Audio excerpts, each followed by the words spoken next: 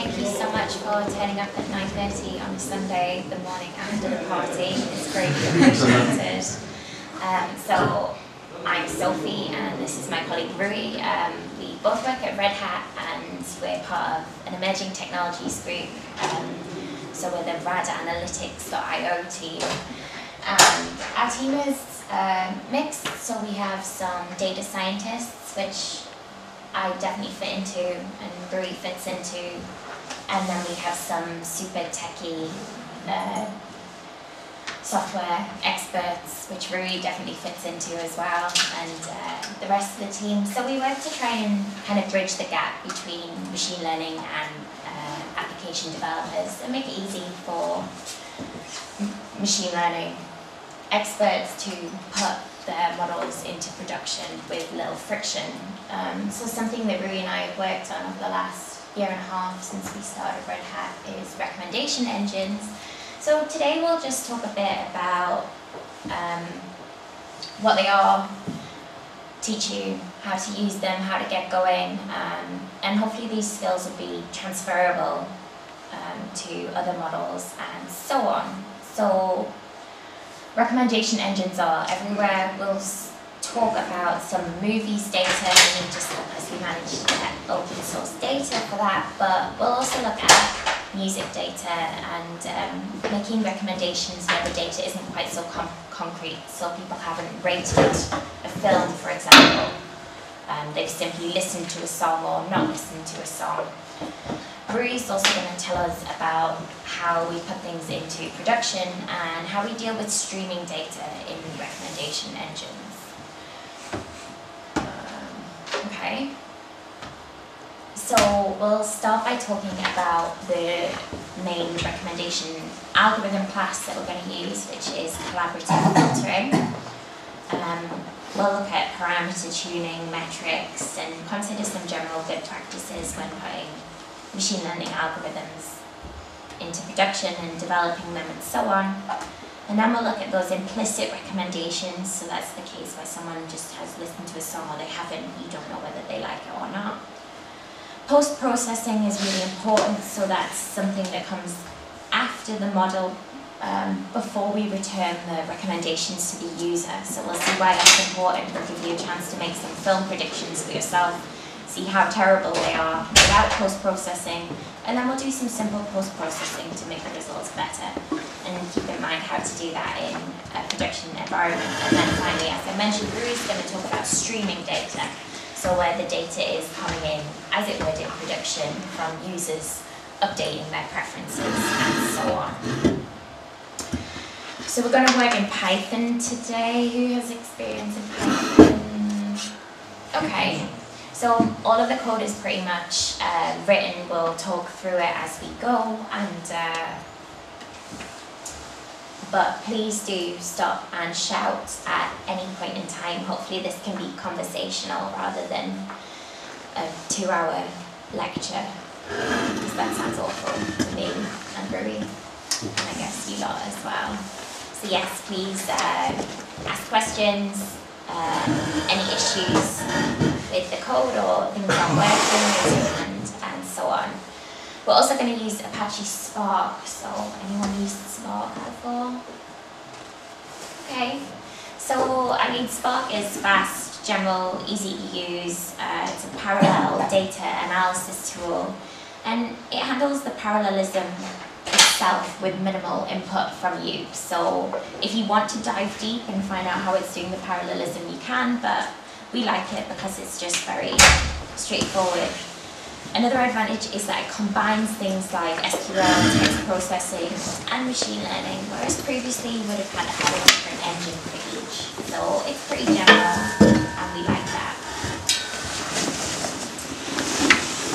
We're going to be working in Jupyter notebooks today. So anyone use Jupyter notebooks before? Notebooks? Okay, cool. So if you haven't, no worries. We'll talk about how to use them, how they work. But in general, they're a lovely environment for exploratory data analysis and getting started with machine learning. So they have a nice mix of code, text, markdown, and you can get images in there as well. And yeah, we've got Apache Spark working in there. And finally, before we dive into the notebook itself, we're going to need some data. So the data set we're going to work with today is the Movie Lens data set. It's open source. A lot of online machine learning tutorials use this data set. So I find that beneficial because sometimes when you run something or you're getting started, you kind of want to do a sanity check to check that what you're doing is sensible, and it's nice to be able to follow what someone else has done first and see that your results are at least similar or not completely wacky. So this data set was curated by the Group Lens Research Project at the University of Minnesota, and it's nicely organized. There's a small data set of 100,000 ratings. Users have made about films. That's what we're going to be using today for speed purposes, but in practice, if you really want to do some serious tuning and get going, then you might want to go back and have a go later with the full data set, which has 26 million ratings. So let's see if everybody can get the notebook up and running. We'll talk about notebooks and we'll load in that data. So you can either use the QR code or you can, so does the QR code take you to the my binder? No, just okay, so do you want to talk about setting up the binder? Right, so thank you everyone. As Sophie explained, so we're going to try to do this with a Jupyter Notebook, and Jupyter Notebook is a very good way of doing interactive code prototyping and experimenting. So you can write your code in several languages. So Jupyter supports several kernels, not just Python. You can use Scala, you can use many other languages. And one of the advantages is that you can actually have immediate feedback on what you're doing. So instead of writing a long script and then running it and trying to find an error, you can actually execute portions of it, and you can have plots embedded. So if you want to visualize the data, it's very useful. So the ones of you that actually want to have a go, so if you can try going to that repo, and if you go to that repo, you should have, let's just go here, you should have a button here which is launch Binder. And Binder is a service that provides a containerized execution environment for Jupyter Notebook. So basically when you push this button, it turns the repo into a container and it runs the Jupyter book online for you. So you don't have to set up anything, you don't have to set up Jupyter or anything. So if you push the button, hopefully you should see something like this. Okay. So the container is already built, so it caches the container. So it says it found the image, it's launching the server. So if you wait a little bit, it should take you like to a live version of that Jupyter Notebook. Has anyone used my binder before? No. Okay. Right. So, as a future reference, if you do a Jupyter Notebook and you want to share it with a colleague, with someone, instead of having them have all the hassle of setting up Python, setting up the packages, setting up everything, you just put a link to my binder and they can execute the Jupyter Notebook themselves. So okay. So this seems to be a bit slow for a Sunday.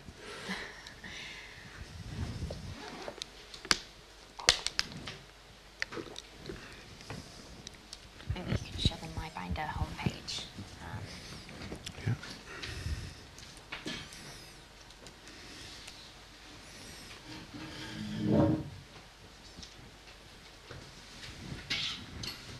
Oh, is it the internet? All right, so no. Okay, so this is a homepage of Binder. So all it takes in is your GitHub repo.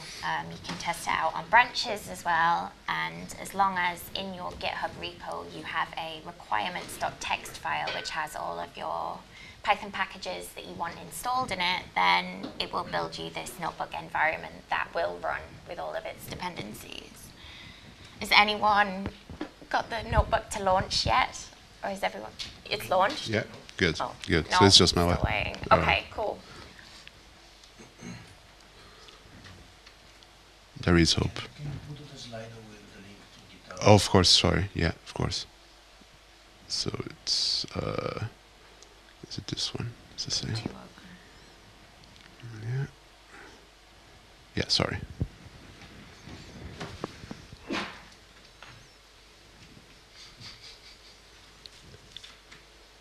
So I'll just give it a Is minute. that an error message chuckle or a... Really? Repository is taking longer than usual to load. Hang tight. Right, okay. Right. So this is the problem with doing things online, right? Yeah, so many things can fail.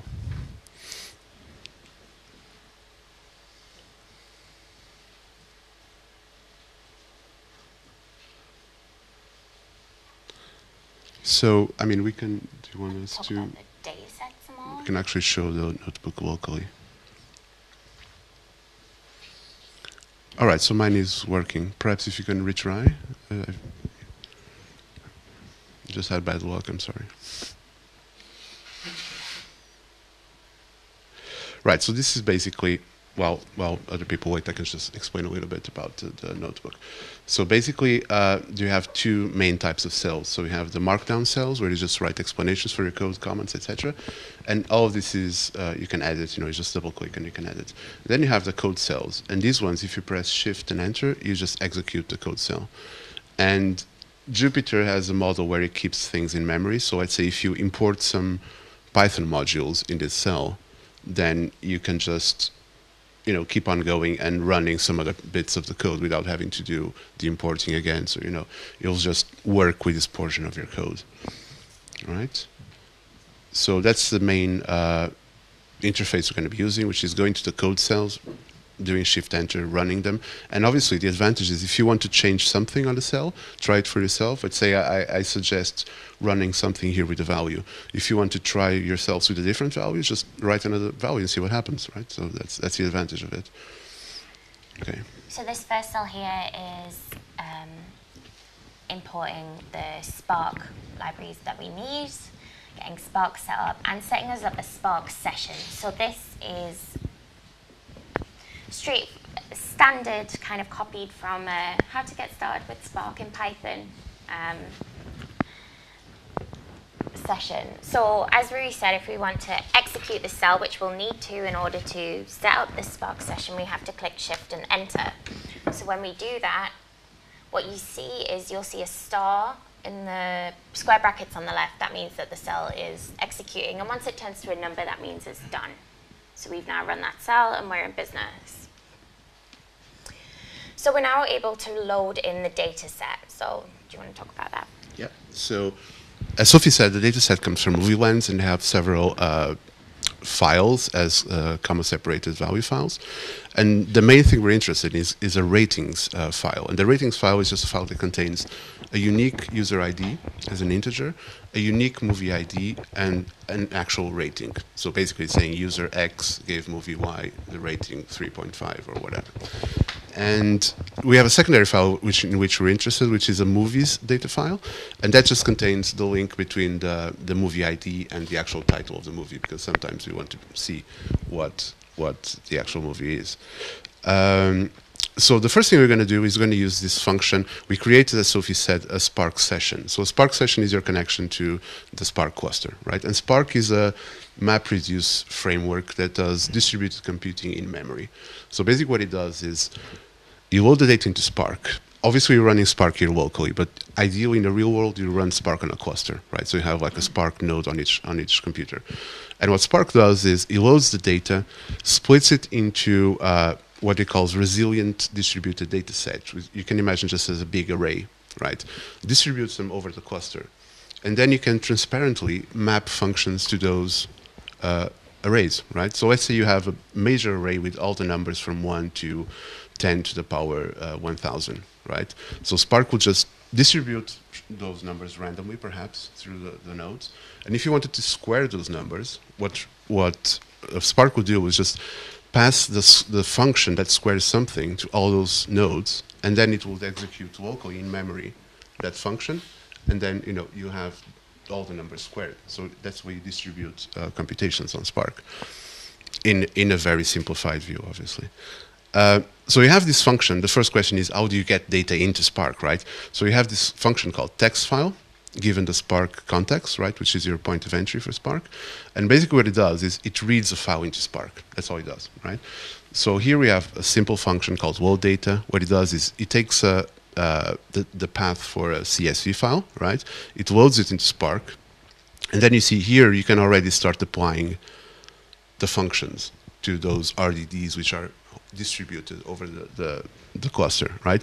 So the first thing we do is we filter out all the fields that correspond to the header, right? Because we have a CSV file, it has a header, so you want to strip it.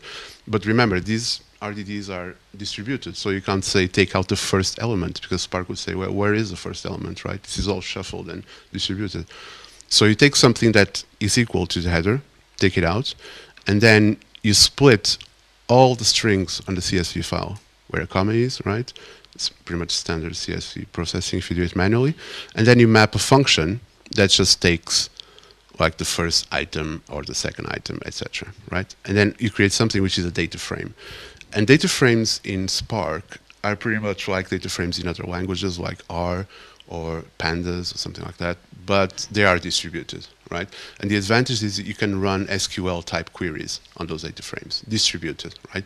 So if you want to do something like distinct count or whatever, you can do that on a massive data set which is distributed. It's kind of a distributed database as well.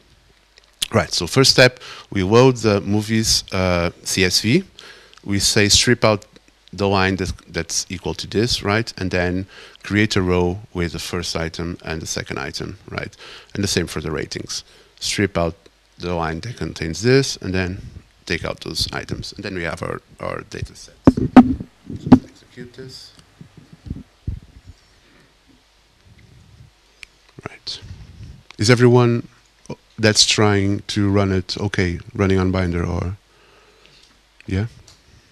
Good. Okay, so it's done. Obviously, since this is just for illustration purposes and explaining, we're running Spark locally, which you might seem a bit redundant, but it works. What you're doing is we're running Spark on the same machine that we're doing the tests, and it's just one node, but it works. So it works to show what Spark can do. So now we're going to do like the first thing. We're going to see how many movies we have, how many ratings we have, and how many users we have, and we use the count function for that. And here you can see the SQL type constructs, right? So you see from the ratings data set, select the column user, take out just the distinct users, and then count them, right? So, okay, so here you have the first result. So you have this amount of movies, this amount of ratings, and this amount of users, right? And this is just like an example. This is a function very common for data frames. It's just take something, which means that it takes 5 elements from that data frame and shows them on the screen. So it just prints them. Okay, so you can see the format. Yeah. The question is, when you have here create data frame, is this lazy, or will it load everything into memory that there is and then distribute it? Or? That's a very good question. So ideally it should be lazy. So, okay, so the question was if when you create the data frame, you issue a command to create the data frame, if that's a lazy operation, or if it does it immediately, if it all splits the data and creates the data frame in memory. So you can specify actually the laziness level. So I think by default it's lazy. So only if you do operation. That's good in a way for performance reasons. But if you have problems on your code, it can be very annoying because just when something is executed very in a branch that you're not expecting, you're going to get an error or something. Sorry. Okay, so what would happen if we change the number after take to? Oh, sorry. Yeah. So you mean if we put it Yeah, here? so an example of just editing a notebook. Yeah. Why can't we see all of that shell? Yeah, it's just the So we annoying can scroll change bar. the So take button to the take number to 10, for example, and then the output again is going to count the number of movies, the number of users, which will remain the same, and now we see 10 films. Okay. Right. So the first question is, well, how is this? Did you want to talk about how does this data set look like, right? So apparently this is like a very good data set. It's very common in research for recommendation engines. It's a very standard data set, but let's look at how it looks. So the first thing we're going to do is we're going to look at the distribution of ratings, right? So what do we have? What do people rate more? What do people give more as a rating? So you can see, okay, it's not uniform. That's good, right? We're expecting to see something like this. So the most common rating is 4 stars, which is a bit surprising. So people give lots of 4 stars. Then they give 3 stars, and they give 3.5. Okay. okay, it's sensible, right? It corresponds to something you might expect to see. And this is another advantage of Jupyter Notebooks. If you want to do interactive and prototyping data science, you can have quick feedback visually, so you can plot something very easily.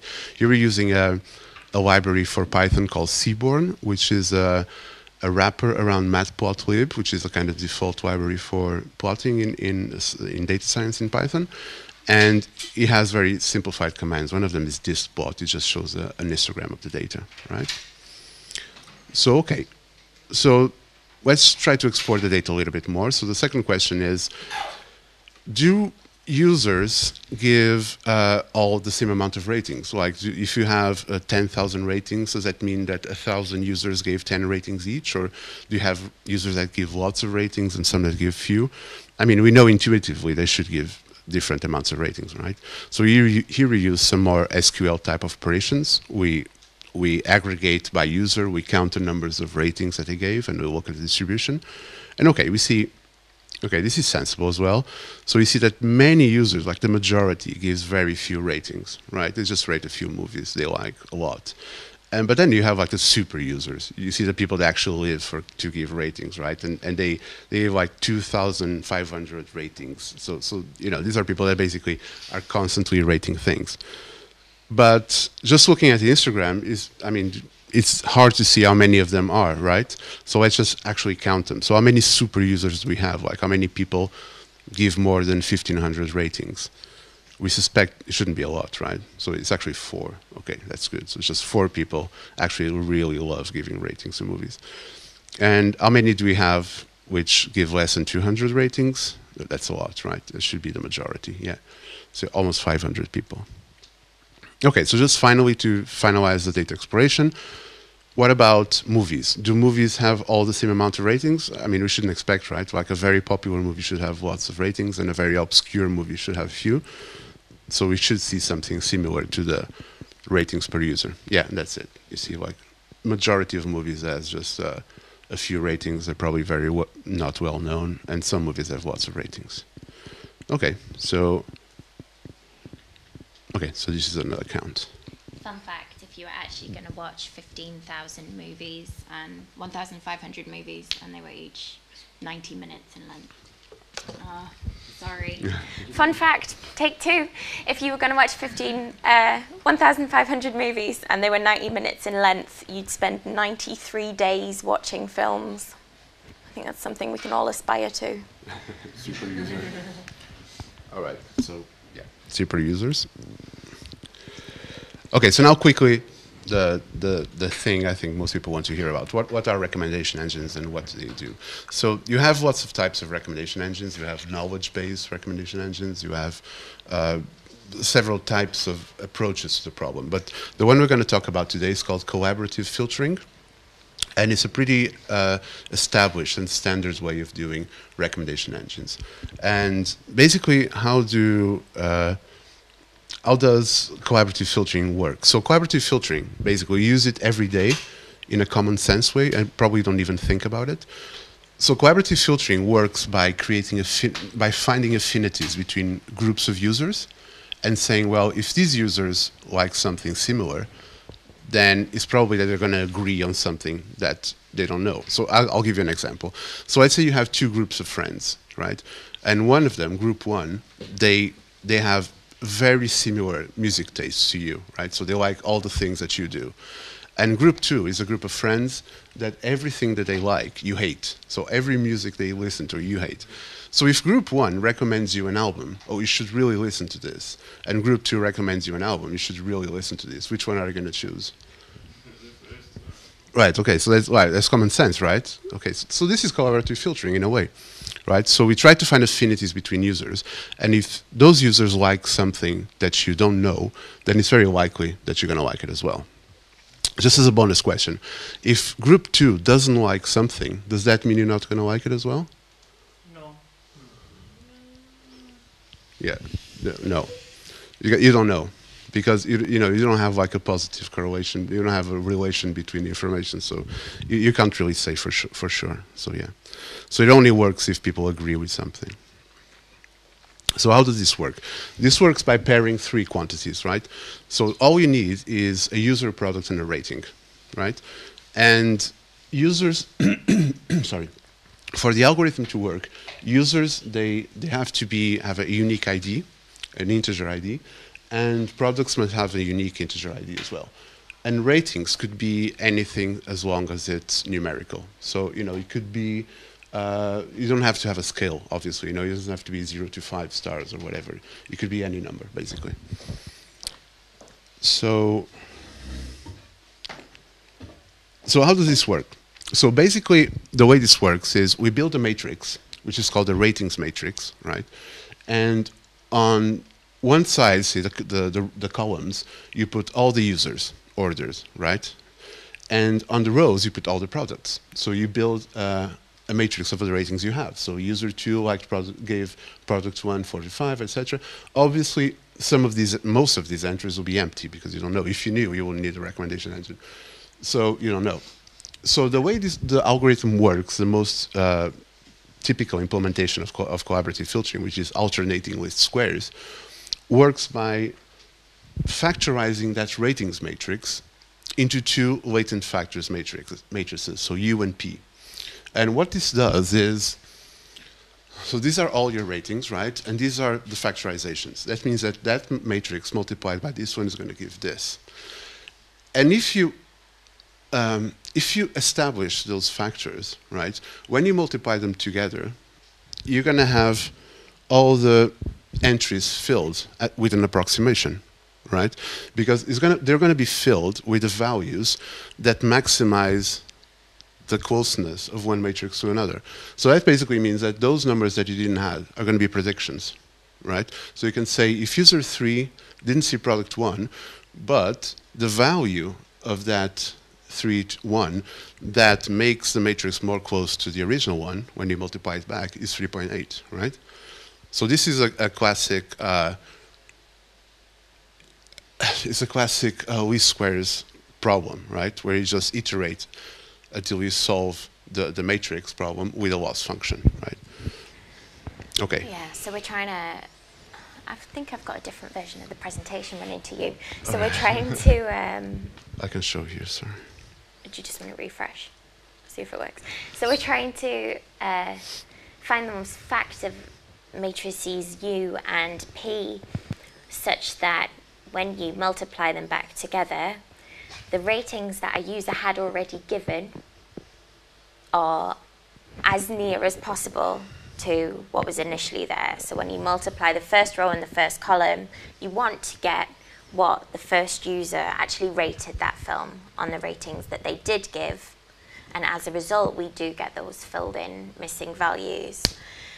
Something that's really nice about the user factors and the product factors, so you can associate the first row of that user matrix with user 1, and that tells you something about user 1. Now, the factors that are in that aren't a traditional feature vector in the machine learning sense. I couldn't tell you what the first one means or what the second one means or what the third one means.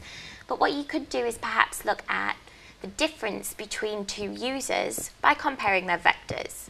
So you get some sense of distance between the users. So they're two numeric vectors. You could take the mean squared error between those two vectors, compare them, see how different they are. And if that number is smaller than a different two users, then you know that your first two users were more similar than your second, relatively. Similarly, you can make comparisons about the films in exactly the same way. So the different rows of that vector, or the columns in this sense, because we've turned it on its side, of that vector P, each correspond to a product. In this case, it's films. And so we can compare those in the same way.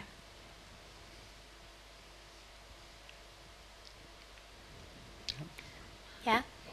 Okay, so we're going to, in order to train a model, what we do is we take our ratings matrix R and we take 60% of it as training data. So we're going to use that to learn those vectors U and P.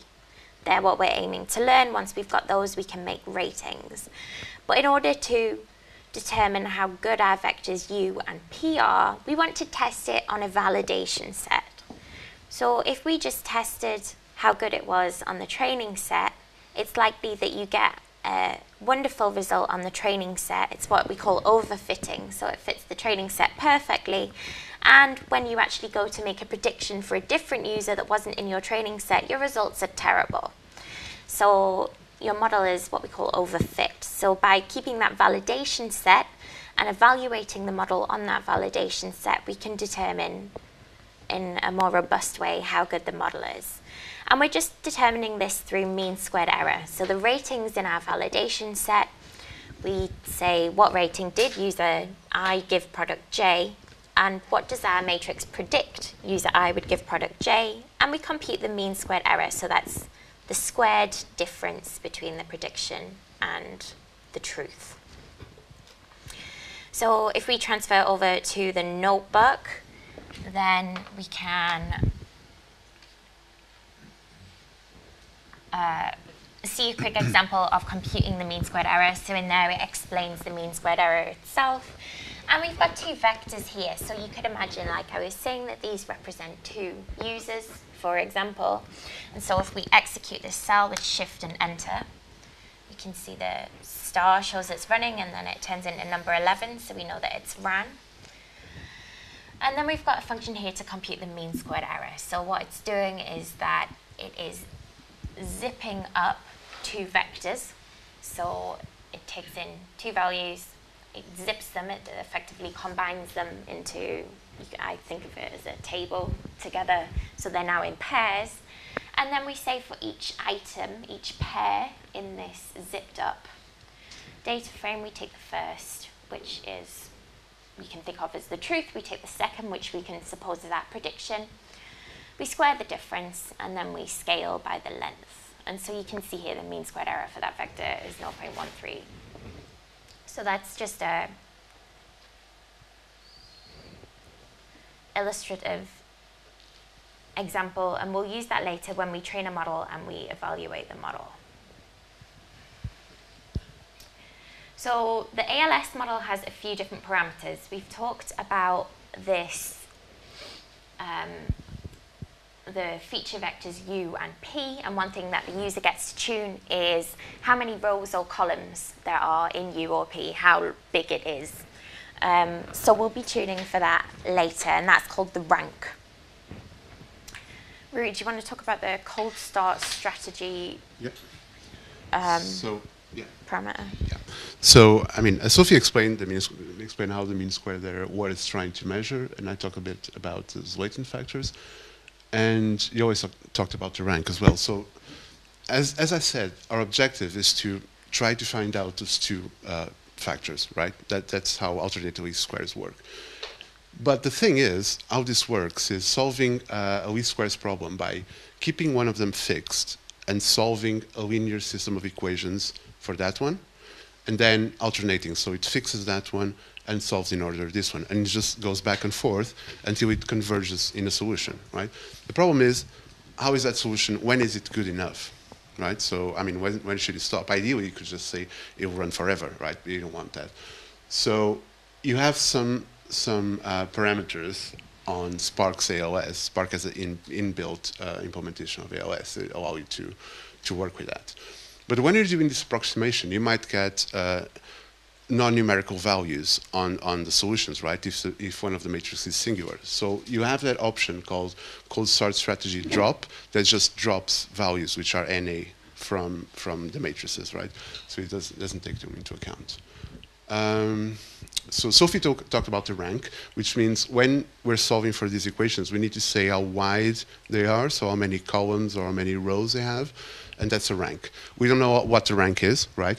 I mean, how do we know? It could be 3, it could be 100. Obviously, it stands to reason that if you choose, say, a rank of 100, you're going to have like a big matrix and a big matrix. When you're going to multiply them, it's going to be slower, so it's going to take longer to solve, right?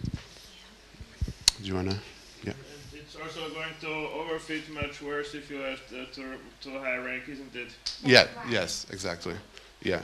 Yeah. Exactly. Because and so Sophie's going to talk about in a minute about lambda, the rank position parameter. Yeah.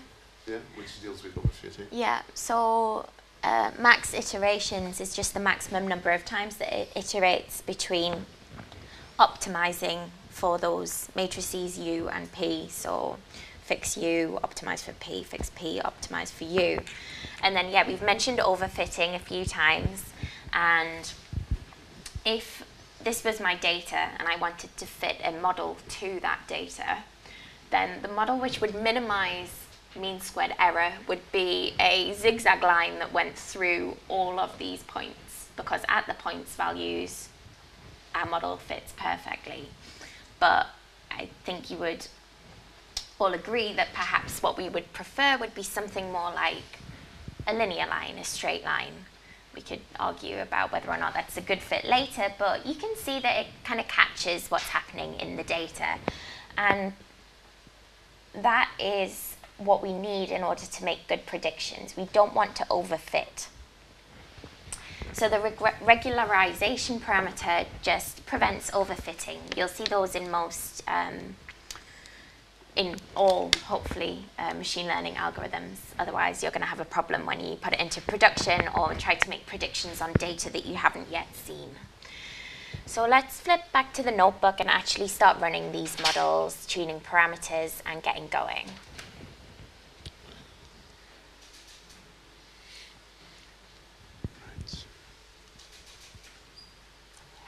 You want to talk about them? Yeah.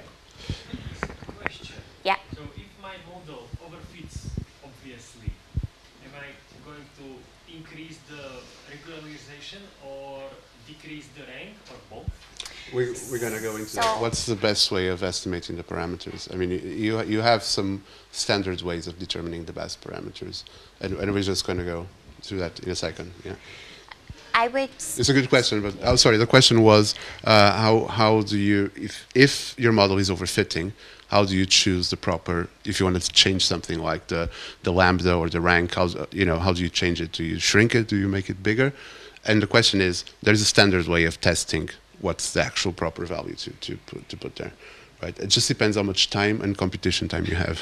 Yeah. So, but yeah, that's a proper way of doing it. In general, I would say that you want to, if you know your model is overfit, you want to tune the regularization parameter rather than the rank. But it's really important. I hadn't considered really that the rank would lead to overfitting. So that is a very good point. We'll see later. We'll see in a second. So, okay, the first thing we mentioned is we should split the data, right? Because we don't want to obviously we don't want to calculate how good our model is on the same data that we trained it, because the answer might be it's very good, and it's not actually. So what you do is you split the data, and as you remember, Spark splits all the data through numerous nodes on the cluster. So how do you split data that's split in 1,000 different computers? Okay, fortunately, Spark has a function that deals with that, and it's called random split. And the thing that you do is just you pass it proportions, right? So say you want to split it into 3, you give it 3 proportions that hopefully add up to 1, and each one presents a percentage, right? So here you're going to split the data set into 63% on one side, 18 on the other, 18 for the other one, right? So it's good. It's like a handy thing. You don't need to think how Spark does it, and it just does it. So we've split into 3 here with the view that we're going to retain one of those 3 chunks and use it for continuous.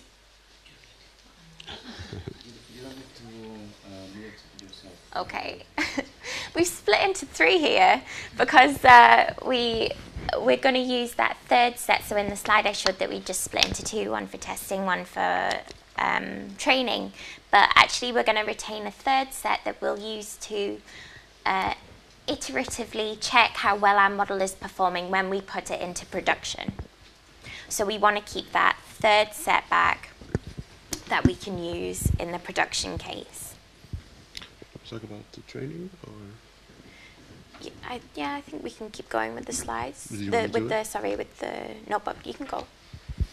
Okay, so as we said, Spark provides out-of-the-shelf implementation of ALS. That's quite good, because ALS is actually trivial to implement locally on a single machine, but as with anything else, I'm sure you guys have experience with it, as soon as you try to distribute it, it's a big headache, right? I mean, distributed computing is not simple.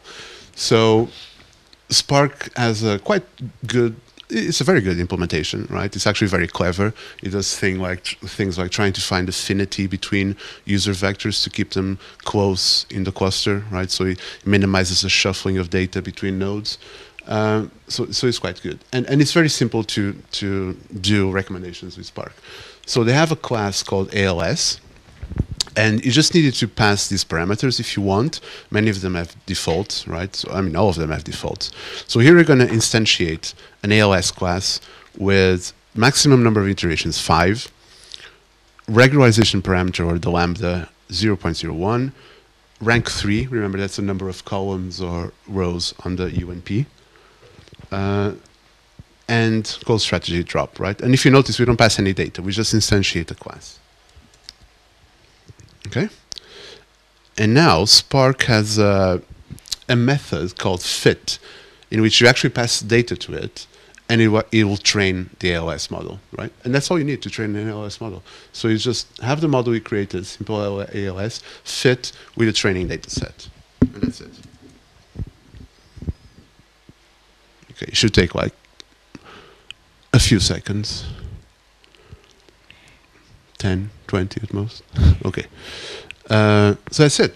I mean, with 8 seconds, you have ALS model ready to do predictions trained on a distributed cluster in 8 seconds. You didn't have to do much.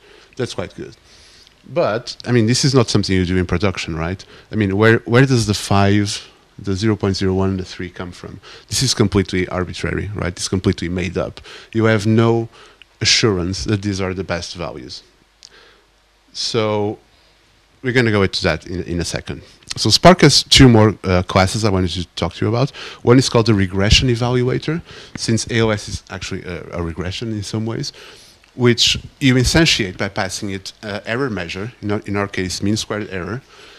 What's the actual column of the data frame that contains the source of the data, the true value, the truth, and the prediction column, so the name of the column that contains the prediction, right? So this could be anything. Could be like height and predicted height, or, you know, like price of the house, true price of the house and predicted price of the house. Could be anything. And which metric you want to use. So we just instantiate this, and this calculates the MSE. And it has a second method on the model, which is called transform. And this method does the predictions, right? So what it does is you pass it a data frame with users and movie IDs, and it's going to predict with your model what the ratings for the users and movies is going to be, right? So if you run it, we're going to make predictions with our model, right, with a test data set, and we're going to use the evaluator to calculate the mean squared error. Okay, it should be few seconds as well. Okay, so we have this mean squared error. This means that, as the name implies, mean squared error, means that on average, the squared error between the true rating and the predicted rating is this value, right? Which is a bit big, right? I mean, it could be much better, obviously. So usually a sanity test that people do when they have a model is how better is this model than just using, say, the average rating, right? So if all the ratings were the average, the prediction was the average rating, how better would the mean squared error from our model be than that model, which is obviously a very bad model. So we can do that. So we use, as you see again, the SQL type constructors of data frames. So what we're doing here is just like SQL to calculate the mean rating, right? So you just do group by mean of the column rating, then we collect the value.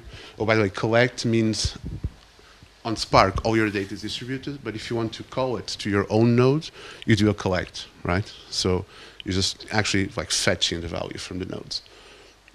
And we'll see, well, that's the mean rating, right? That's the mean rating that people gave.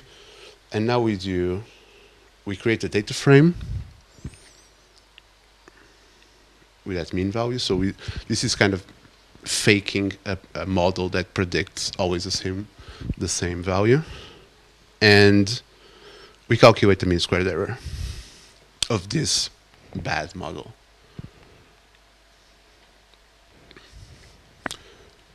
Right. Okay, so this is it, right?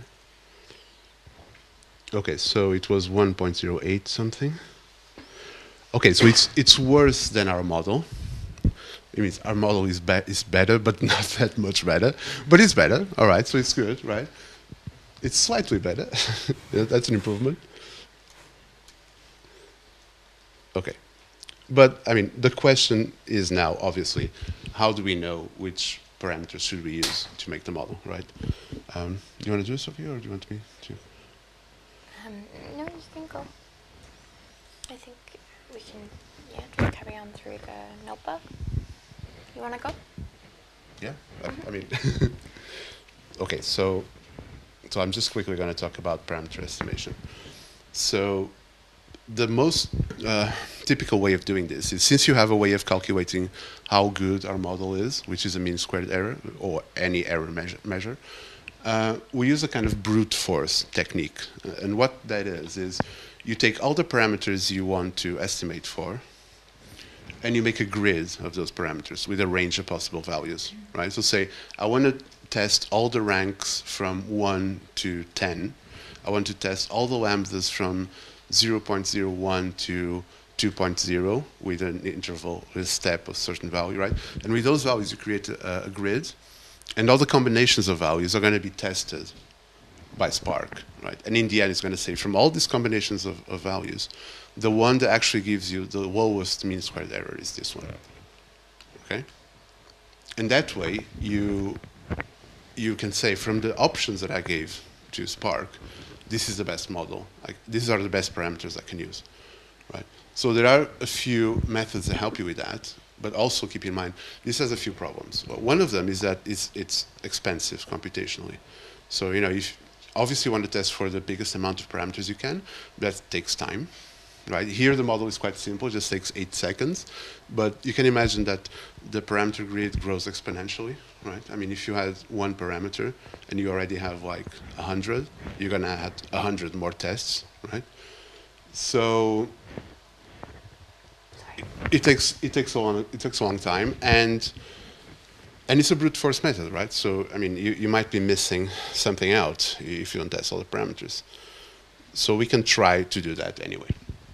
So this is the class on Spark that helps you build the parameter grid. So it's called Param Grid Builder.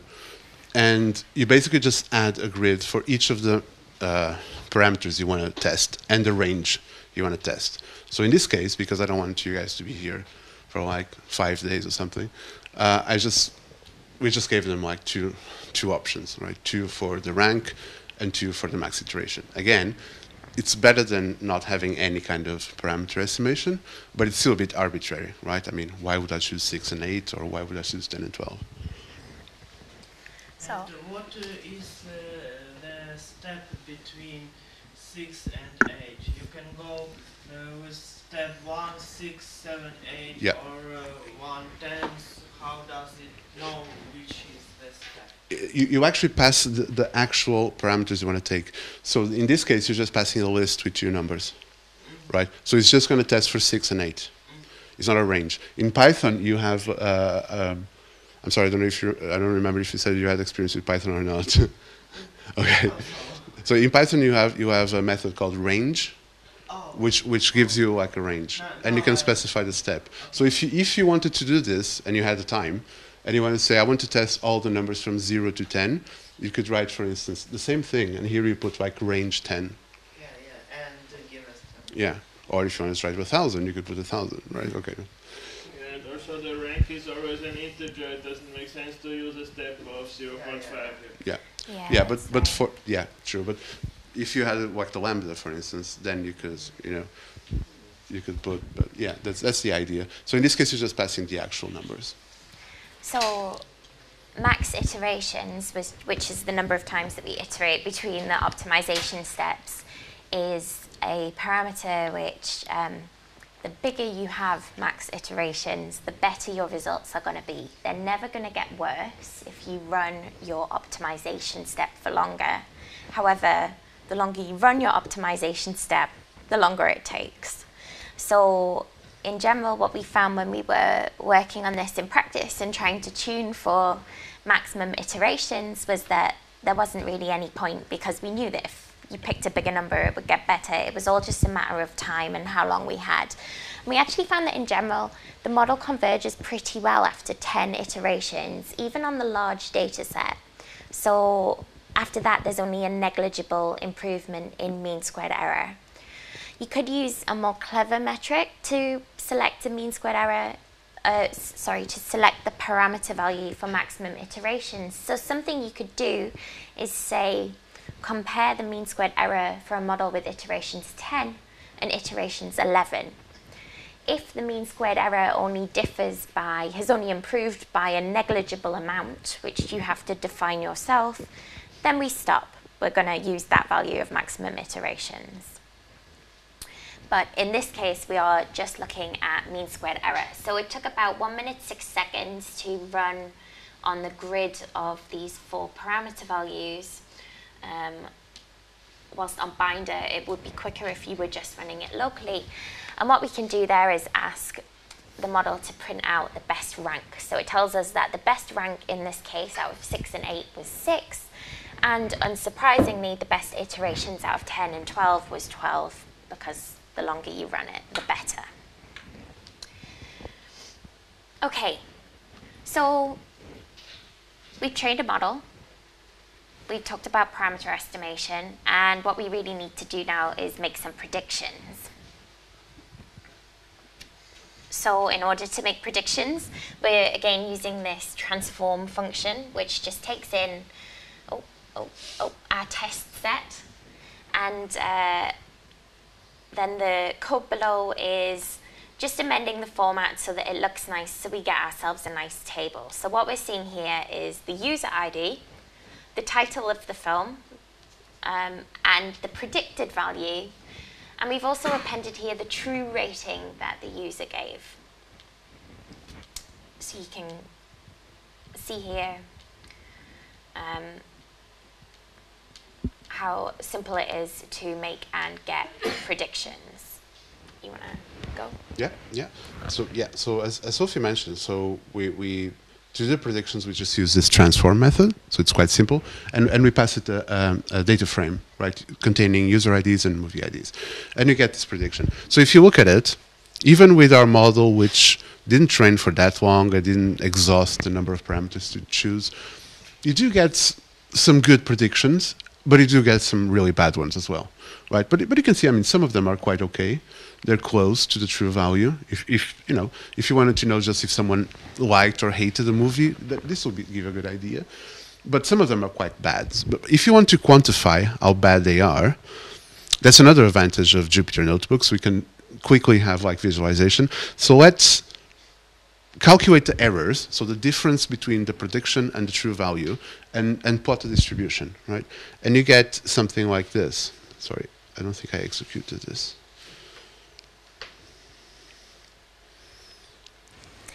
So when you first open your Jupyter Notebook, if you had previously executed the cells, which we had during a different session when we were practicing, you can see that the results are already in there, but nothing is formally loaded. So in order to get access to the items in the cells, we're having to rerun them.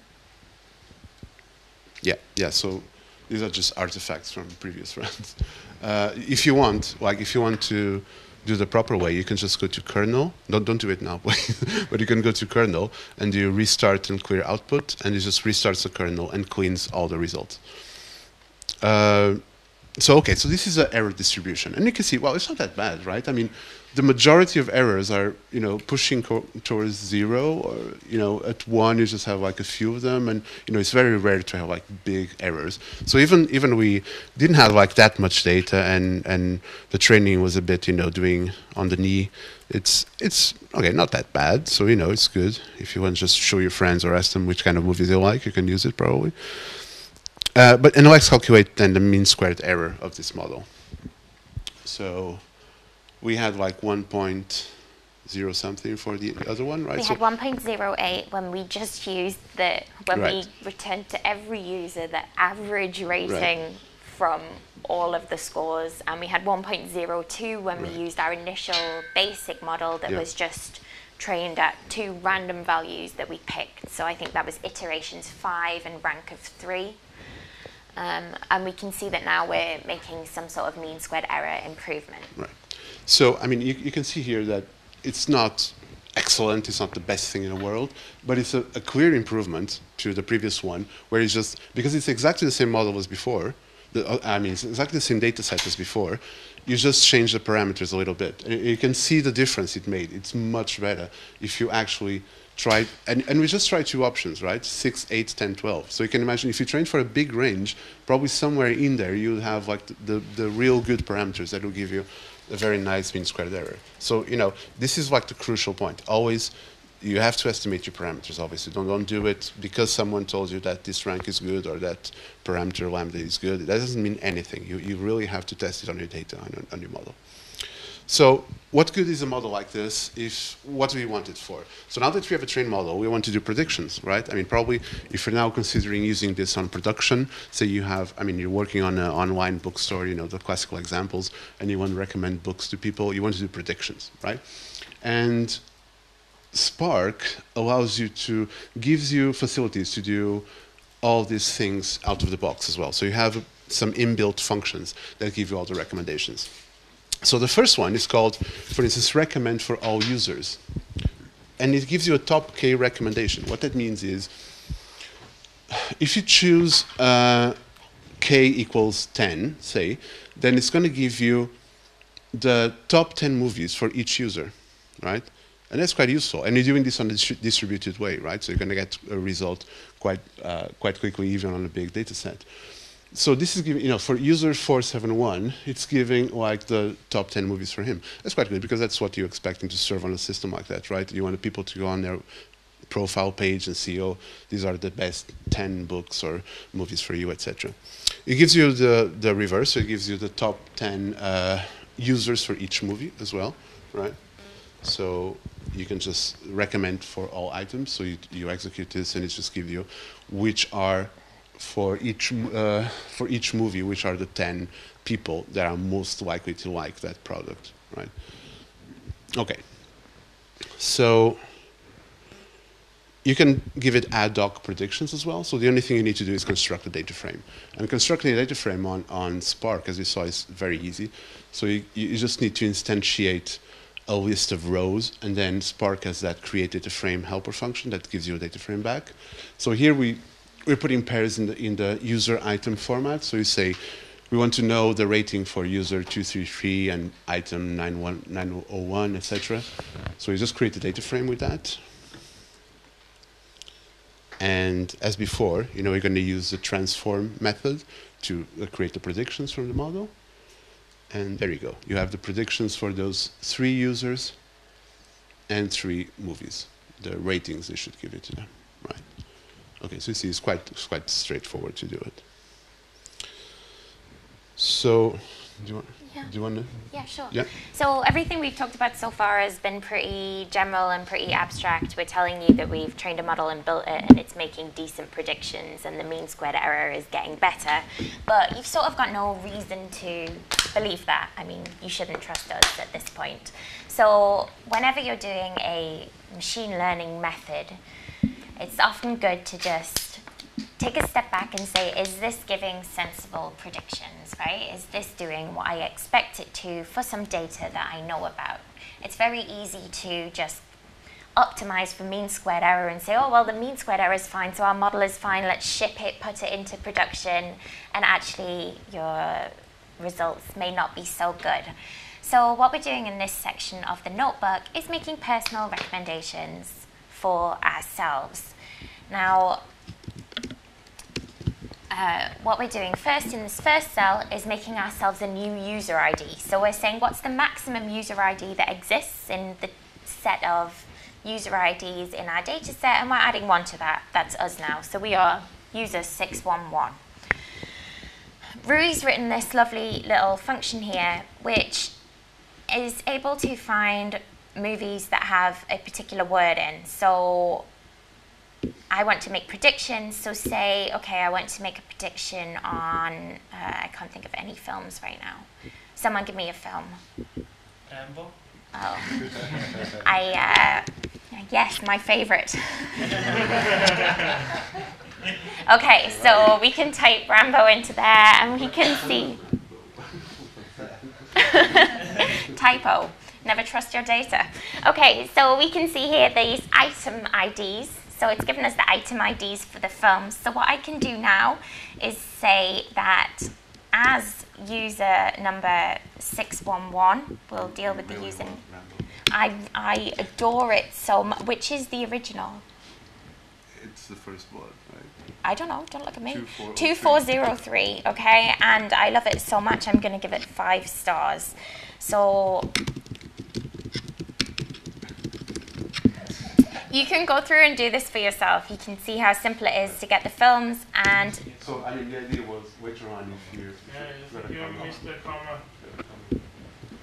The idea was, Thank if you. later on you want to try to do it. I don't think we have time for it. Yeah, so you can go through and you can see that you can rate films. So this is actually Rui's rating, surprisingly enough, and it's a good mix of, I don't know what type of films these are, action films, more action films. It's Rambo. And so what we've done here is we've created a Spark data frame. We've put our user ID in, which is 611. And then we've got our item as an integer and our rating as an integer. So you can see this table here. What we're going to do is we're going to join this to all of the other ratings because we want to train the model again and we want to include the ratings that I've just made. You know, I want the model to learn about me and be able to make predictions for me. So I've appended those. And Sorry, Sophie, can I just make a quick comment? yeah, of course.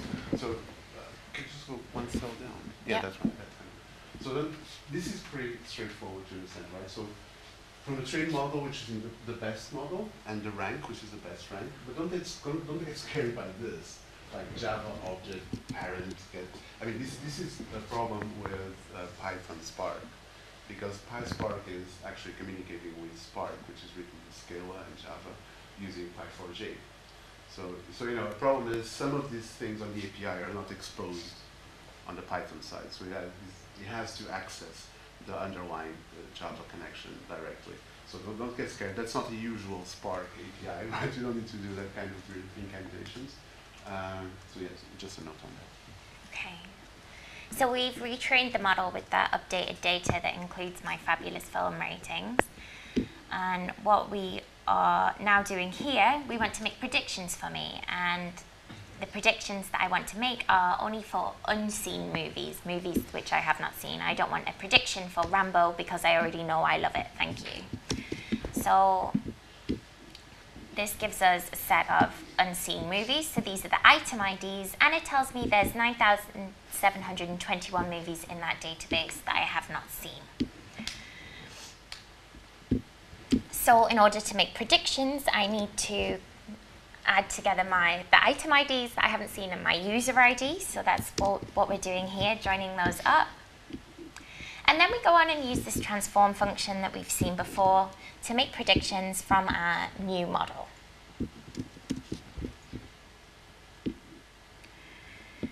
So the output is this when I ask it to give me 10, and that's not so useful because I don't know what our item IDs are. So in this little bit of code here, we are joining with the movies data that we loaded in, and that movies data contains the names of the movies, which is what we want.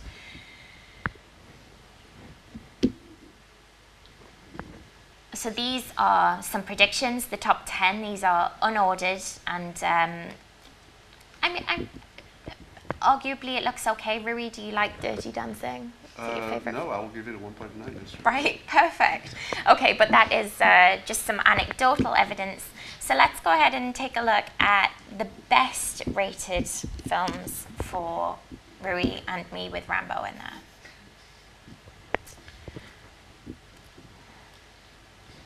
Okay, So there's a few things to call out here. But actually, La Jetée is like the French version of 12 Monkeys, right? Before 12. It was a movie that inspired 12 Monkeys. That's very good spot, I think. Can I just make a note, Sophie? Sorry, very quick Go one. for it. So, I mean, if you're using Spark, I mean, as I keep banging on about, it's like a distributed computing framework. Just bear in mind that some of these operations, like joining and doing things like that, can be very expensive depending on your data, right? So if you have a large data set, it can be very expensive. If you imagine that all the data is distributed with possibly no order that you can yourself understand, if you're doing something like a sort, if you're asking, give me all the data back sorted, you're going to have lots of shuffling of data between nodes, right? So this is, I mean, obviously sometimes you have to do this, but it's just use it judiciously and, just keep in mind that it can be very, very expensive. Sorry. No, that's a really good point. So when we look at the predictions here, does anyone notice anything funny? I mean, not... There are predictions which are more than 5. Exactly. So all And of our... sorry, can I just, quick Yeah, question go for you? A prediction of 6, is it like a prediction that you really like the movie more than 5 or not? No, it means that something went wrong in the model.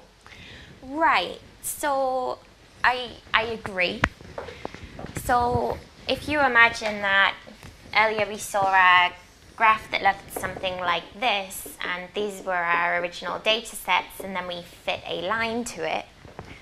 When we're seeing something like 6, what is happening perhaps is that I've come along and my data sits here. So it's sort of outside of the domain of things that we've seen before. And as a result, when we read up off this line that we fitted, we hit something that is larger than anything that we've seen before. So that's where it's coming from. So we'd say that our model is extrapolating. It's making predictions outside of the range of things that it's seen before. Now, given that that is the data we have, and this is arguably the best model that we fit for our data, you could decide you wanted to discard that, or you could say, okay, well, that's the best prediction we can make, but let's be cautious in this region. So it did have me stumped for a long while when we were first getting predictions that were up at 6. Yeah.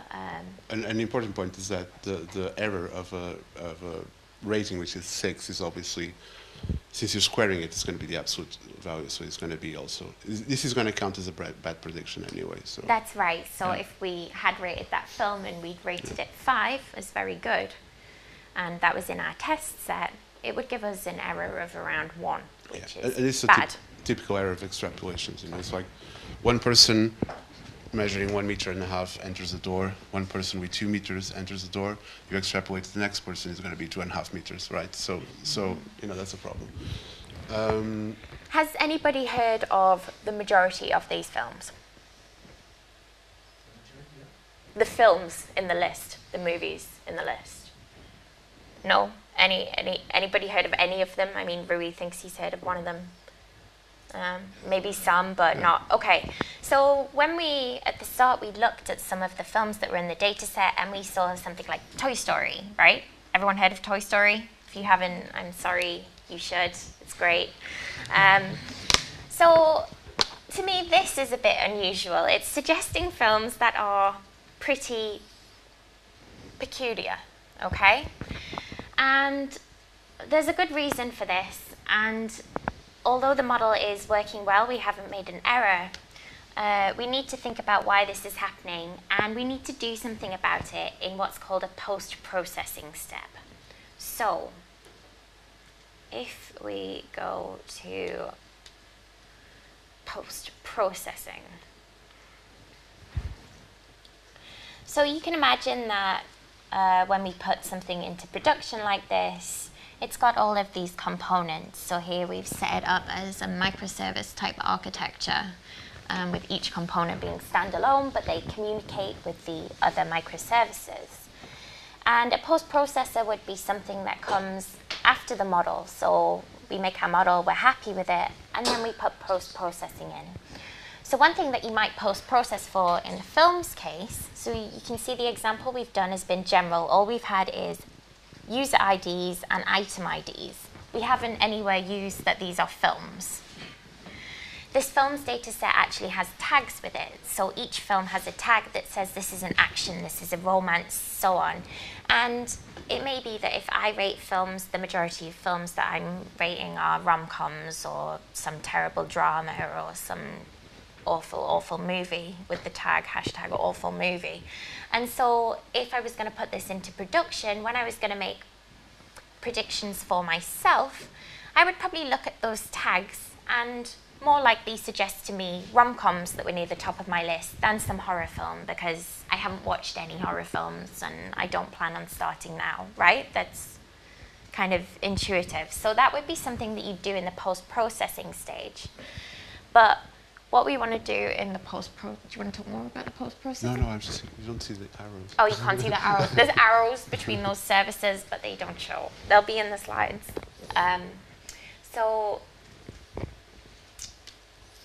Yeah, you can do many types of post-processing. I mean, just as an example, let's try to do this, just to see what happens. Let's try to remove all the movies that have more than 100 ratings, because they can have been having like a massive weight on your predictions since you did never give a rating to them. Let's just see what happens. It might be complete nonsense. Fewer. Okay. So we have here the count, and let's see what the prediction is now. So you can do this type of exploration, right? And Jupyter notebooks are excellent for this type of exploration because you can just rinse and repeat. You know, it's like a REPL with a nice visualization scheme, so you can look at them. So so this is the predictions. Let's just join them with the actual movie names and see if it makes more sense now. And if it does, since we're a bit pressed for time, I'll leave it as an exercise to you to think why it does make sense.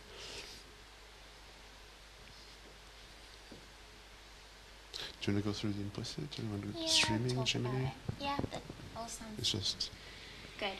Okay, so when we remove films that had been rated by fewer than 100 people, and then return the top predictions for Rui and Rambo, then these are the results that we're getting. Have people heard of these films? Do these predictions look more in fitting with the ratings that Rui gave? I would argue yes. So again, this is just anecdotal, and you should definitely go through and change those films for yourself and see what comes out. Yeah. But it's always good to keep in mind that things can be done at the post-processing stage. It doesn't mean there's something wrong with your model. It just means that you need to inject a bit of extra information, and you can do that quite simply whilst keeping your model the same. Yeah. Okay, so the film data that we talked about is, can I do slides? Yeah, sure. Thanks. The film data that we talked about, Sorry.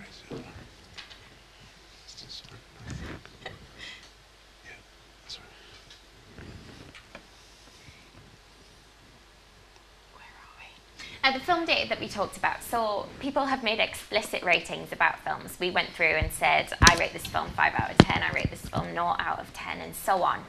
Now in practice, we're getting lots of things recommended to us on a daily basis, just based on our interactions.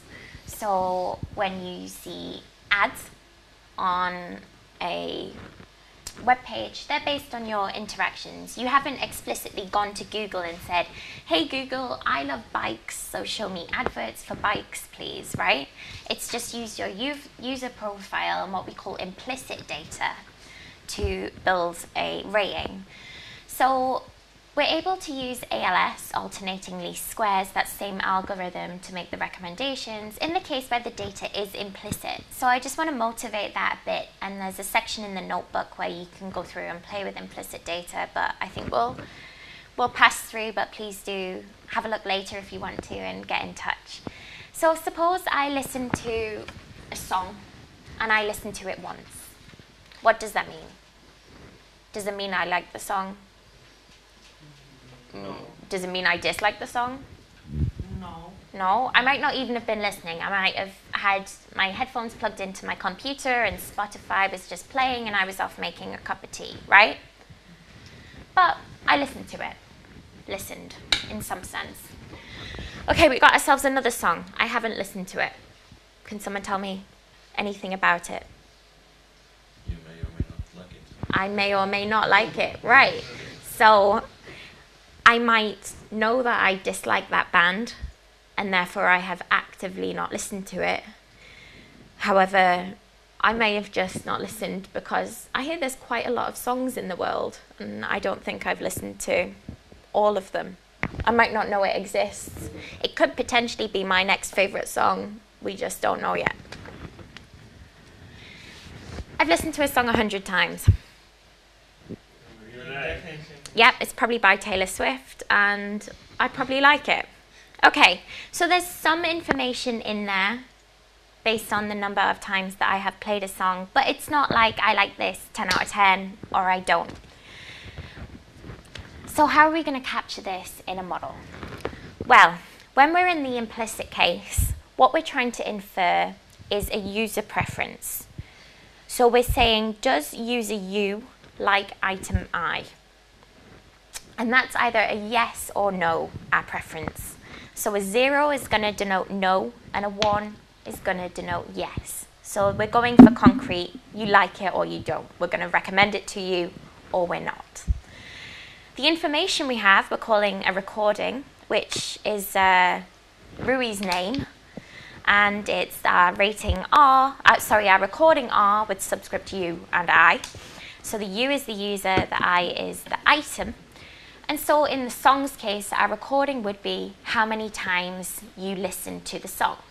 Okay, so for song A, my recording would be 1. For song B, my recording would be 0. You could think of something else for the recording. So if we're thinking about TV programs, it might be, the recording might be the length of time for which you were watching that channel. You could collate multiple sources of information. So it might have been the length of time you were watching that channel, and the number of days that you watched that program could then be a multiplier to that, and so on. So it's some user-defined recording. You're going to have to put your own instinct into this to decide what you want to set your recording as. And then we just set the preference to be 1 if the user has interacted with that item, if the recording is greater than 0, or a 0 if the user has not interacted with that. Now, alarm bells should be ringing, because what that means is I'm saying I positively like an item if I've listened to it once, and I have no preference if I haven't listened to it. But we just motivated that there's different levels of liking. We have different sorts of confidence depending on how strong the recording is. So in order to capture this, we introduce a notion of confidence. So the confidence for user U and item I is 1 plus alpha, where alpha is some scaling parameter, times by our recording. So as the recording gets bigger, the confidence is going to get bigger. If the recording is 0, what value is the confidence going to take? 1. Perfect.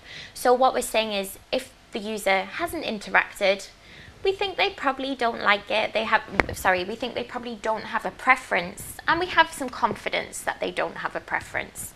So again, that's something that we could debate and argue over, but for now we're gonna stick with it. And then the algorithm is doing mean squares minimization. So we've got those user vectors, the item vectors like we had before. P is going to be a preference, so it's our preference matrix. So this looks similar to the minimization we were doing before, but then you've got the confidence factor out front. I don't want to bore you with the maths. If anyone wants to hang out and discuss this further, get in touch.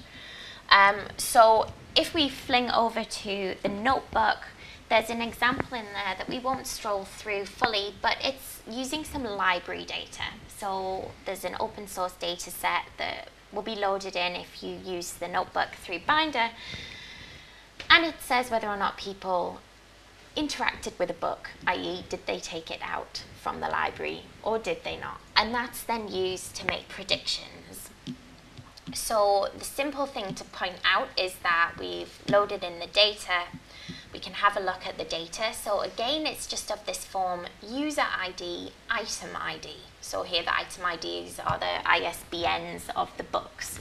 Again, it's general, we're using books data, but it doesn't matter. You could stick any implicit data into the algorithm. And so the only thing I really want to point out is that the model looks very similar when we are building a model. Can you find me the model building bit? Okay, so I'm looking for the bit where it says implicit. Okay, thanks, Vieira. So this cell is exactly the same as what we saw up top. We're doing some parameter tuning, and you can run through this. Interesting to see how the parameters might vary on a different data set or in implicit. But everything is the same with the exception of this new option, parameter, implicit preferences, which is set equal to true. So this just illustrates how simple it is to amend things and use implicit ALS on Spark.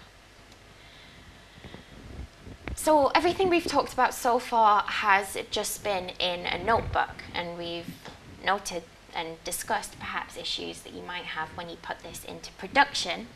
And we've actually built a more robust system that runs outside of the notebook. So Vieira, do you want to tell everybody about RAD Analytics? Yeah, so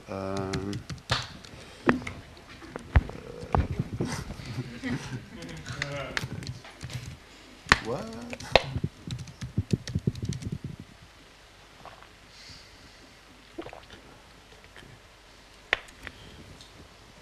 Right. Okay, so RAD Analytics is a community project, and it tries to showcase the building of intelligent applications using technologies such as OpenShift, which I'm sure most of you are familiar with, or if not, at least Kubernetes you should be familiar with, and Spark as well in some cases, as in this case, recommendation engines. And it shows lots of tutorials and use cases, and one of them is the Gemini project. So the Gemini project is basically, sorry if I can find it here. All right, okay. So this is a kind of production-ready system built on microservices on OpenShift using Spark, Apache Spark. So basically what it does is splits an application. So it's a full application from consuming the data, having data stores, having a front end, having a model store, caching service, everything following microservice architecture. So you have some interesting things that you might look at to get ideas if you want. You can look at the code. For instance, some practical ways of solving problems like splitting the model prediction and the model building into two microservices. So you have something called a modeler, which is checking continuously the data store for changes. And if it finds a change, it just triggers a model rebuild, right? And that model is serialized into a database, and it can be retrieved by the predicting service, right? So you have a continuously training model building. So I encourage you to check it out if you want. I mean, if you want to look at the code of how something like this can be used on a real application instead of a notebook, just. So it's a very good example. You do have lots of other projects if you're interested in machine learning and distributed machine learning, OpenShift. So I encourage you to check out the rest of the site. So, and please give comments, and PRs are always welcome. Issues as well. PR is more welcome than issues. So, so yes, I mean, please check it out. Okay, so should I talk quickly about streaming data? Yeah, go for it. I mean, we have, I think, a little while, and then people could ask questions. How are we for time? 20 minutes. Oh, okay, that's good. So, yeah, sure. Okay, so, right. So now I just wanted to talk about a little bit about streaming ALS, right? So Spark provides batched ALS off the shelf, right? That's what you get with Spark. But the cool thing about Spark is that it's also a framework on which you can build your own algorithms, right? So you're not restricted to what Spark gives you. And something you can build on Spark is a way of training these models in a non-batch way. And that's very useful.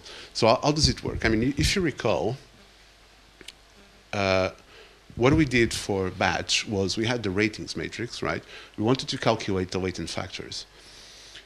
And if we had like a new rating, just a single one, and you wanted to retrain the model, then you would have to recalculate the whole process again. You have to recalculate the two matrices all over again, right? And this will be like an iterative process. So if you had, say, like 100 iterations, you'll be like calculating the factorization of that 100 times. This is all for just one rating. Like one person said this book is really bad, and you have to retrain the whole thing. And you can think, well, this is kind of a waste, right? So it's batch. Probably I do it in the end of the day, during the night or something. But what if there was a way of calculating those two factors without doing the whole thing? That would be really good, right? And turns out that is. So we can do it using stochastic gradient descent. How do we do that? Well, I'm just going to give you like an overview of that. Previously, on the batch case, we had the predicted rating, right? And our loss function, what we were trying to minimize was the error, the square error, given that predicted rating. So in streaming, in stochastic gradient descent ALS, what you do is you add a bias term to this predicted rating, right? And the bias term is calculated with the global bias, which is basically an average of all the ratings, the user bias, which is an average of all the user features, and the product bias, which is an average of all the product features. And basically, you have this. So this is your update process. What you do is you update a row or a column on the latent factors given a learning rate, the error between the error of the new rating, and the user and product vectors, just the vectors. So what does this mean? This means that when you get a new rating now, instead of calculating or updating the whole thing, you just update these two rows, right? So let's say you got like user X and product Y. So you get me and Rambo, right? So you just update the row column, the row me, and the column Rambo, right? And this is very good because it actually converges. So in the end, you do get a similar result to this method. And that's really good, right? That means that it's not fully online in the sense that you're not just updating a single value, but you can see that if you have like a massive amount of users and a massive amount of movies, you now just need to update one column and one row. That's pretty handy, right? So it's important to, this method actually is like the specific name of the method is called the bias stochastic gradient method of calculating the factorization. So it's important to remember that we're trying to do the same thing, right? These two methods, their aim is just to calculate the latent factors. That's it. It's just different approaches of doing it. So on the notebook as well, you have a little demonstration of how this method works. And this is, since this is not implemented on Spark, it's just implemented locally. So this is Python just running on a notebook, but it gives you an idea of the method, right? So there is actually, there's a link for a repo, sorry, with implementation of this method for Spark if you want to check it out. But since this involves installing Scala jar or a jar written in Scala for Spark to access, that'll be a bit tricky to do on Binder. So we decided just to show the local Python version. So basically we just read now the data into a matrix, right? So we're not using data frames now, just reading it into a matrix. And okay.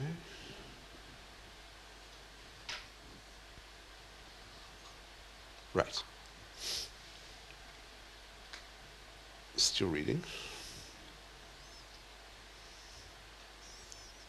And the next thing we do the splitting as well. So this time we do the splitting between training and testing. So we do an 80%, 20% split. So you can see the process is quite similar to what I did before in Spark, right? Sorry.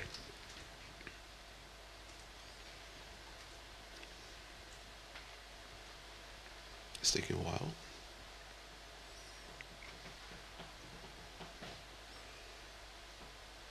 I can just show you the result cells. So basically, what we do next is then we split, right? Since we don't have any nice helper functions from Spark, we have to do it manually. So we just split into 80%, 20%. We divide the indices, and then we use the indices to build two matrices, right? These are sparse matrices. One is a training matrix, the other one is a testing matrix.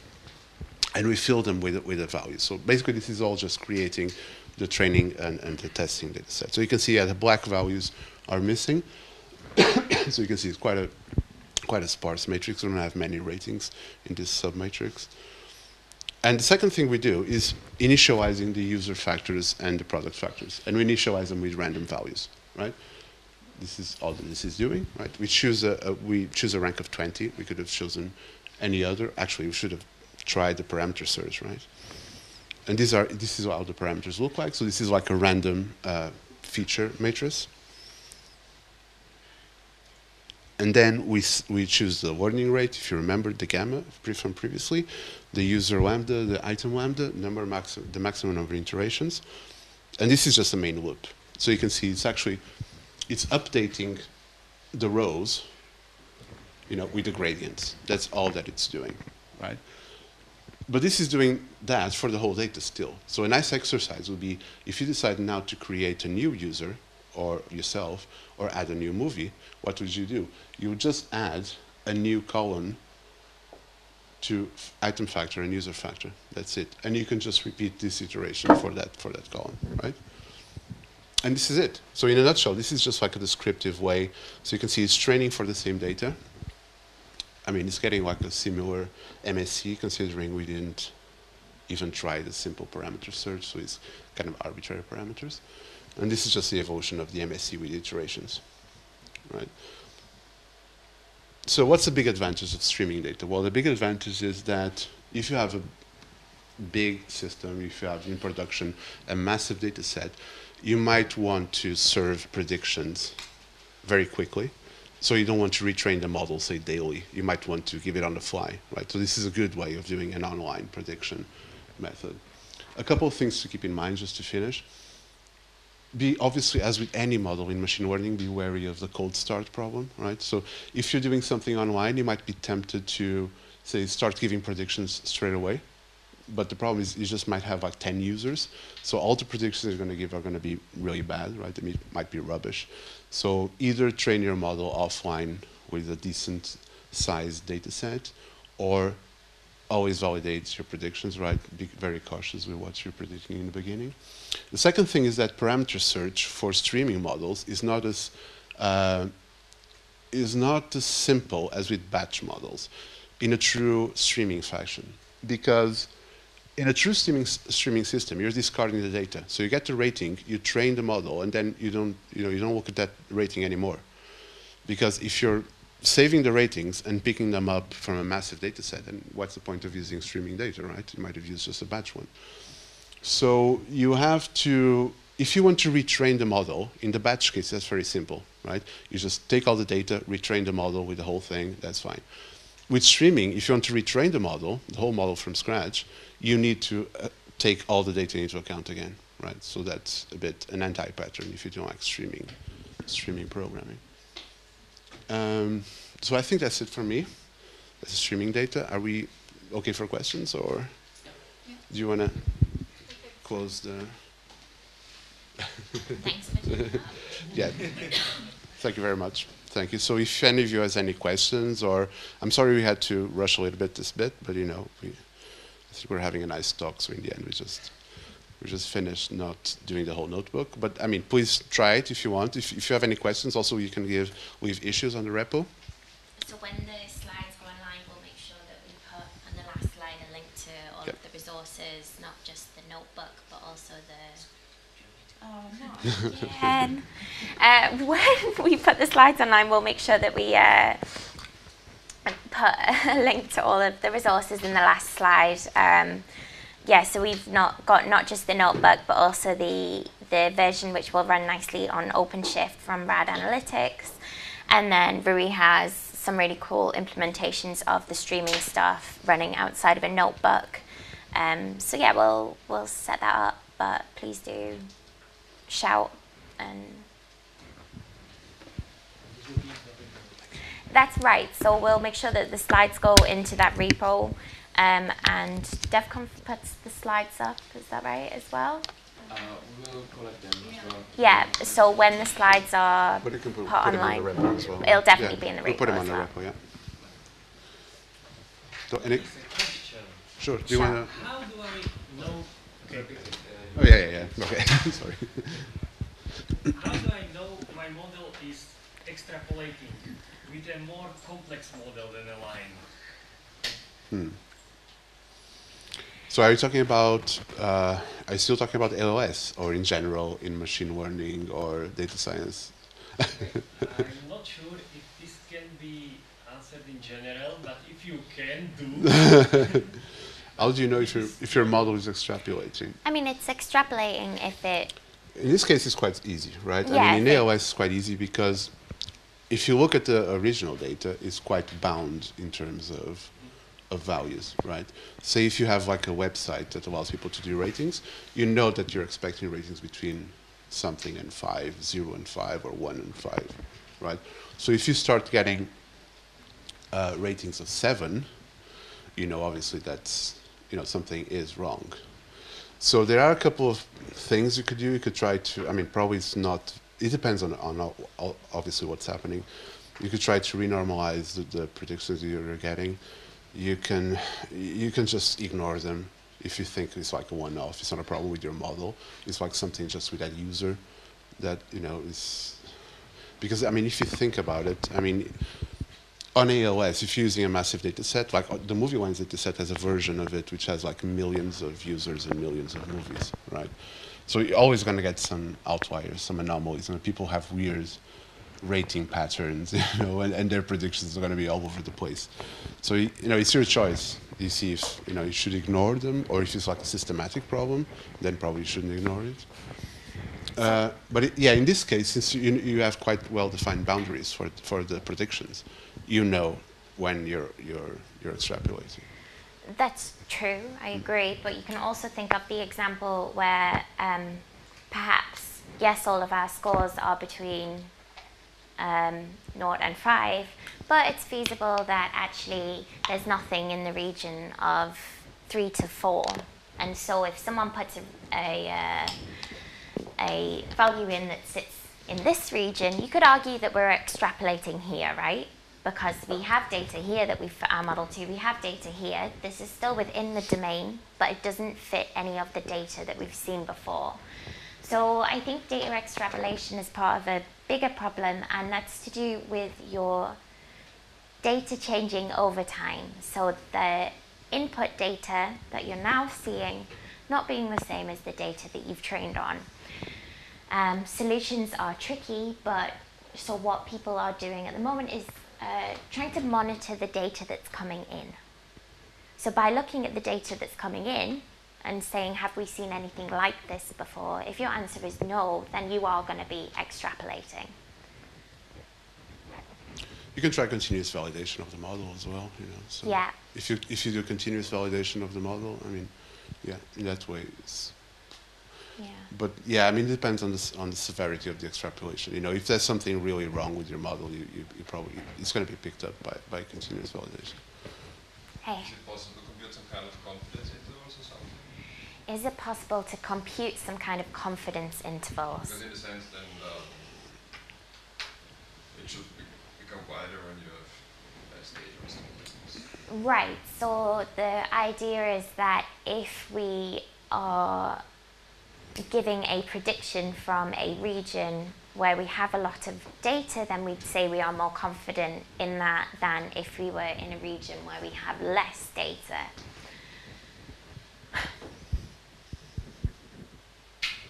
Interesting question. Formally, I don't know how you would formally compute a confidence interval, but you could certainly, I mean, intuitively, there are quite simple ways to say, okay, the nearest data point we've seen is X close to it, and there's a few in this area, so yes, we are confident, versus we don't have that much area in this region, so we're going to take this recommendation, that this prediction that our model is giving you, with a pinch of salt. Has anyone done any, is this anyone's area. Does anyone else have any ideas about this? This is I guess I would train just two models, one for the prediction, one for the confidence. I mean, the confidence can be as simple as a function of the input data, right? right. Right, so the solution would be train two models, one for the prediction, one for the confidence. Are you talking about? Sorry to interrupt you. Sorry, go ahead. I was just kind of repeating the question for the mic.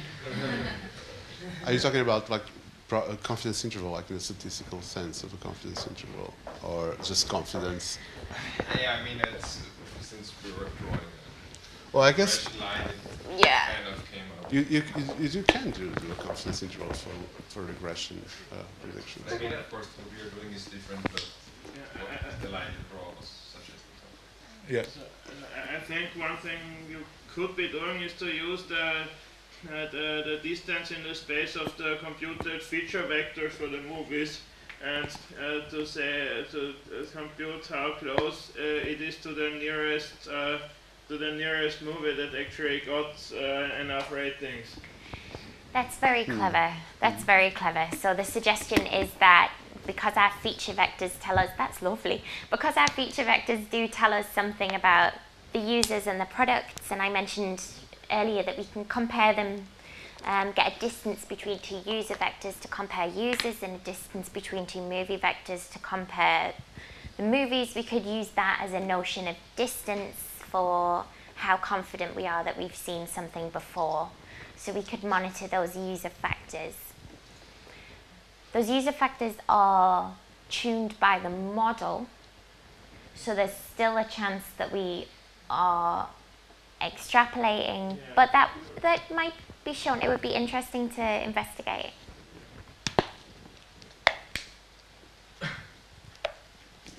So just to continue on that, would that be like some sort of trying to solve a different problem, like classifying users or something like people who like categories?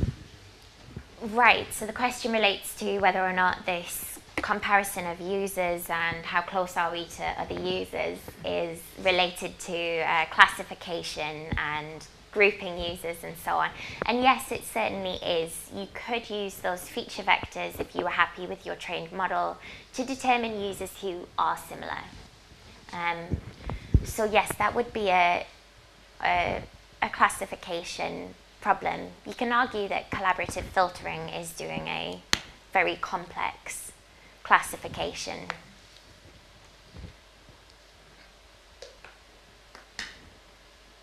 All right. Here's a question. Sure. For all this we discussed now to work, we probably should understand what the trained feature vectors mean. Like if I have two users who rate the same and differ in one movie by 1 star, what does it do to the difference between the length vectors? Is the mean squared error the same or completely different? So the question is effectively about the interpretability of the feature vectors and whether or not we can infer what the user feature vectors mean, what the entries in them mean. Is that correct? In order to compare. So I'm clueless. In this case, I don't think that we can. So in that case, if users had rated two identical sets of films and in one film there was 1 star difference and everything else was the same, I suppose you would be able to look at the feature vectors for those two users and try to infer something, but I would argue that it's much more complicated. I think if you wanted that sort of information, I would take a step back and go to a more classic clustering algorithm. You could use a combination of a clustering algorithm and ALS to get that extra information and then infuse that into the model. Matrix with no complication. I imagined the solution would be simple. The question is what to the weights in or the coefficients. in a system of linear equations mean. Right? That's, if you can understand what they mean. If you can understand what the liquid factors mean, that's your question, right? Maybe we could just say if the difference with one user from another is sufficiently small, we could just recommend for those two users the same and tell that they are so close that for us essentially it's for now is the same user. So that would be, so the suggestion is that if two user feature vectors are very similar, then we could just use predictions for one user as predictions for another user. That would save on computational power, perhaps depending on how many users there are, what we've got to compare and where we're storing our data. And that could be done in the post-processing stage as well. So that's an interesting tuning. You mentioned that there are tags available.